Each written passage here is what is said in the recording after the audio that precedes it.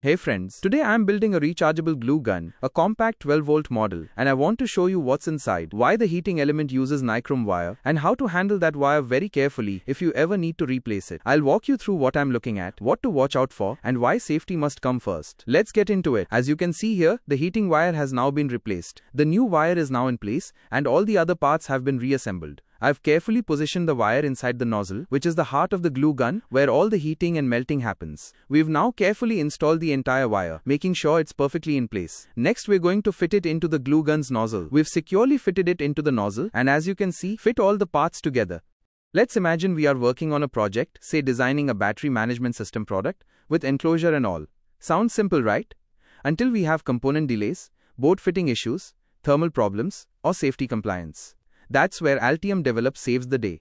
In this, we can capture all the requirements in one environment so everyone sees them. Then, its BOM portal helps to check the selected component availability, pricing, and lifecycle status. For traditional schematic and PCB design, Altium Designer is already there. But the Altium Develop helps with MCAD, ECAD code design for mechanical engineers to check the PCB fitting. When the design is done, we get a platform where team members review and give feedback on contexts like safety and pin maps, etc. After review is done, Altium Develop generates release packages with up-to-date BOM and design documents. And it preserves version history so we know who approved what and when. Finally, Altium Develop saves all of the data like version history to evolve the product during production. Our life gets easier with Altium Develop. It is faster, safer, and smarter.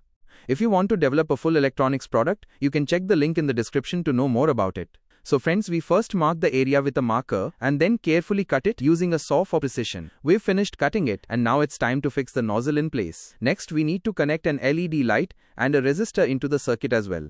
So far we've connected all the wires and now it's time to join them securely using a soldering iron. There's also a switch included which will connect to the wires as well. You can see the process clearly in the video. We've now carefully connected all the wires, making sure each one is properly insulated using heat sleeves and secured in place. I even used a small gas lighter to gently heat the sleeves so they fit snugly over the wires for extra safety. Next, I go through the setup and complete any remaining soldering work, ensuring that all connections are strong, neat, and reliable. This step is crucial to make sure the glue gun functions safely and efficiently every time it's used. For these two wires that you can see here, we need to attach a male socket by carefully soldering it in place. This will ensure a secure and reliable connection, allowing the wires to be easily connected or disconnected as needed. We need to use a bond tie to securely fasten together.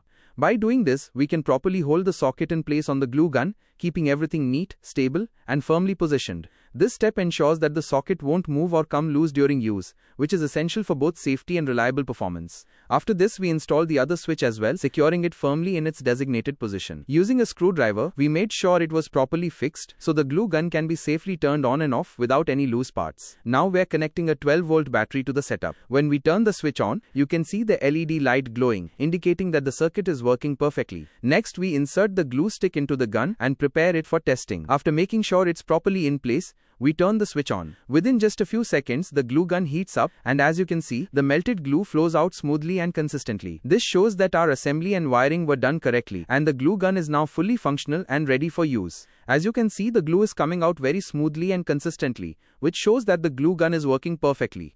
The reason it functions so well is that it runs on DC current, which provides stable power to the heating element. This allows the glue to melt evenly and flow precisely onto the surfaces, making it ideal for joining different materials. With this setup, you can create strong, clean bonds effortlessly, and it clearly demonstrates that our wiring and assembly were done correctly. You can also see the temperature clearly using the temperature meter, which helps us monitor how hot the glue gun is getting. So friends, I hope you enjoyed watching this video.